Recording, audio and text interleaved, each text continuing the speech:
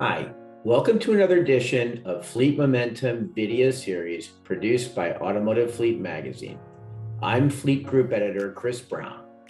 This series is designed to put a spotlight on key leaders, trends, and product offerings in the fleet management industry.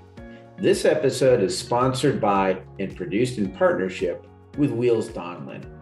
For this session, I'm pleased to connect with a few leaders from the Wheels Donlen team. Laura Jozwiak, Maria Neve, and Suresh Rajapakse. We will dive into the details of one of today's hottest topics, environment, social, and governance, or simply ESG, and why it's important for fleets to approach their efforts holistically.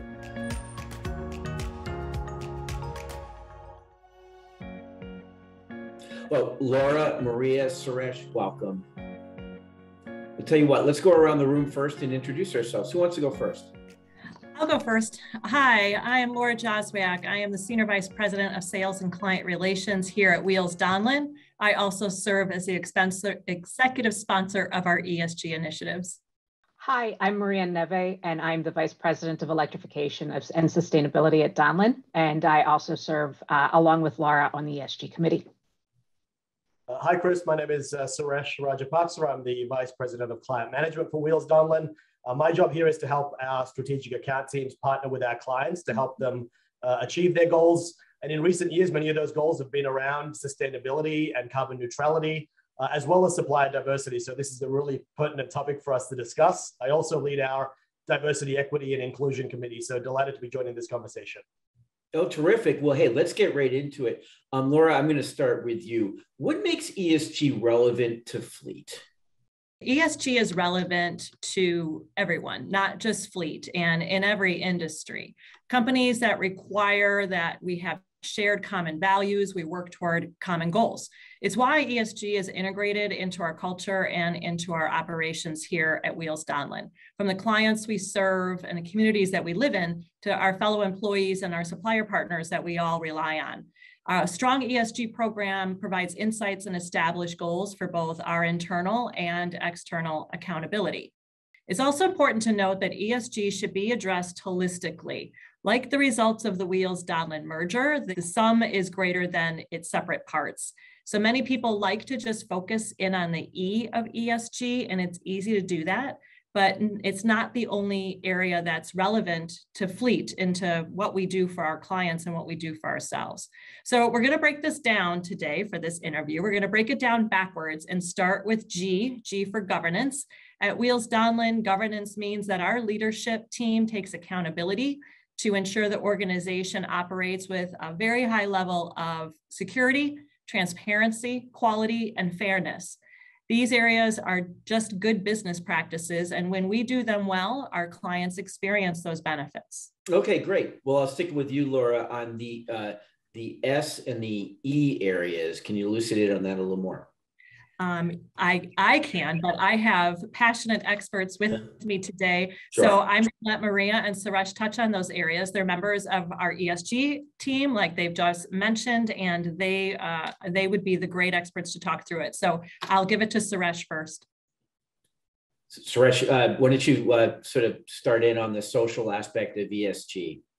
Yeah, absolutely, Chris. And just like all areas of ESG, as Laura mentioned, the social aspect should be addressed internally, meaning within your own company, and externally in supporting our clients' efforts. It's important for Wheels Donlen to partner with our clients and prospects, first and foremost, not merely to just check a box.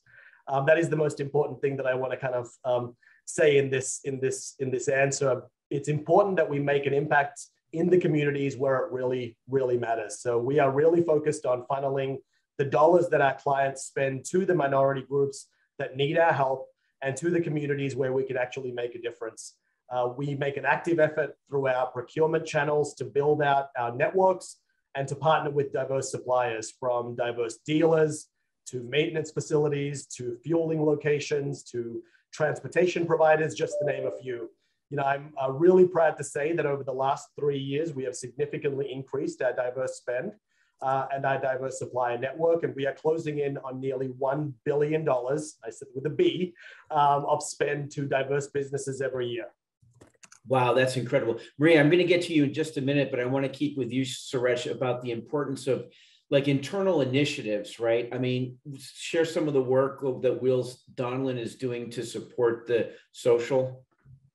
Yeah, Chris, I'm happy to. It's something I'm personally really passionate about. In my opinion, it's important for every company to be a diverse and inclusive place to work. Having a diverse workforce brings diversity in ideas, brings the ability to think about things through different lenses. Being a gay Asian American man myself, I personally wanted to find a place where I felt like I could be myself, wanted to work in an environment where others could also be free to be themselves as well. And I'm proud to say that Wheels Donlen has created an environment where people can actually thrive. But that alone isn't enough. Over the last few years, we have amped up our efforts to further celebrate, educate, and create awareness around diverse events and activities throughout the year. Like I mentioned, I also champion our Diversity, Equity, and Inclusion Committee. This team is comprised of over 60 people from across our combined organizations to help shape, message and really push our DEI initiatives forward. Great. Okay, so Maria, certainly the E in ESG, when it comes to fleet, we can think about exactly what that means, right? But how and why should organizations be thinking beyond fleet electrification when considering this E part of ESG? Absolutely, Chris. We all have to remember that the E stands for environmental, not just electrifications. Emissions reduction goals can only be met when the entirety of the business workflow is addressed. Most of the CO2 reduction goals consider scope 1, 2, and 3 emissions, and not just a company's direct emissions, but we're talking about up and downstream emissions from suppliers as well. It requires collaboration and a vendor network that takes carbon reduction to heart. The Wheels Donlen team works with clients to help them identify, calculate, and modify their indirect emissions by working with our own supplier networks to reduce those greenhouse gases. For example, our national maintenance vendor network promotes the safe disposal and recycling of oil, tires, and other waste. Great. Well, you touched on some of this stuff. The next question I'm going to ask you. I'm going to stick with you, Maria. So in addition to EV market, if the EV market hasn't really caught up with the type of vehicles needed, what are some of the other things fleets can do along this E part of ESG? There are definitely steps that can be taken if fleet electrification is not in the cards just yet for a particular fleet. You can explore the usage of alternative fuels, and those alternative fuels, just to highlight a few of them: compressed natural gas, liquid propane gas, biodiesel, and ethanol are all options that have solutions already in the marketplace. And get back to basics. Dig into the data to help right size and right type the fleet. Often moving to a smaller vehicle can help reduce your emission output. Telematics is a big component of this as well too. You can use telematics to identify inefficient driver behaviors like excessive idling. Idling for 10 seconds uses more fuel and produces more emissions than stopping and restarting the engine. An hour of idling releases almost 4 pounds of CO2 into the atmosphere. It really adds up. And simply think about digitizing your fleet. Go as paperless as you possibly can, ideally fully paperless, but let's get rid of as much paper as is possible. And if you can't electrify, don't give up. It is coming. There are different ways to support the E in ESG beyond EV adoption. Great. Well, thanks, Maria. Can I stick with you here about, obviously fleet managers have a lot to think about regarding environmental sustainability overall. Do you think there's any areas that are not getting enough attention when it comes to environmental sustainability?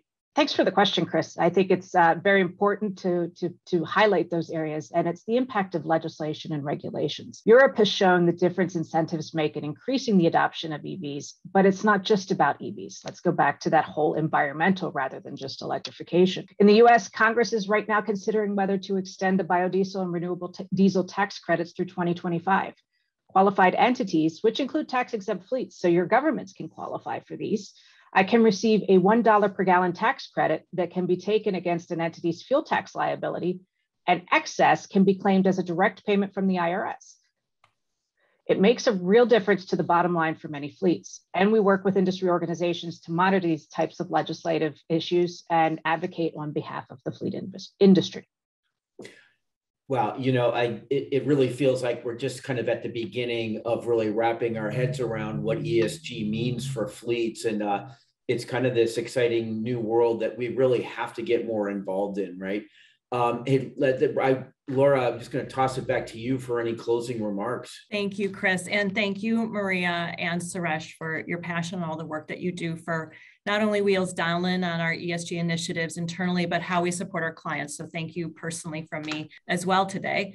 But before we do wrap up, we wanted to give all of you, our listeners to this interview, a challenge. Find out what your company ESG program looks like and start thinking about how you can help. Even if your organization doesn't call it ESG, some of the things that we talked today, I'm sure are components and other initiatives that they have internally that you can actually make a difference. So find out what it may be and try to get involved. And if you already are involved in your company's ESG journey, thank you and keep it going. We all help each other out as we learn and we grow in this space and share those results. Your fleet management company can help, but don't just look at the fleet industry for inspiration. Look at other organizations that you admire, go to their website, check out their ESG related efforts, learn from that and share. And remember, all of us can make an impact. So try to go out and do that. Yeah, you make a really good point about fleets having to expand beyond their usual boundaries when it comes to ESG. So I really appreciate that. Well, that's our time for today. Laura, Maria, Suresh, thank you so much. Thank you. Thank you.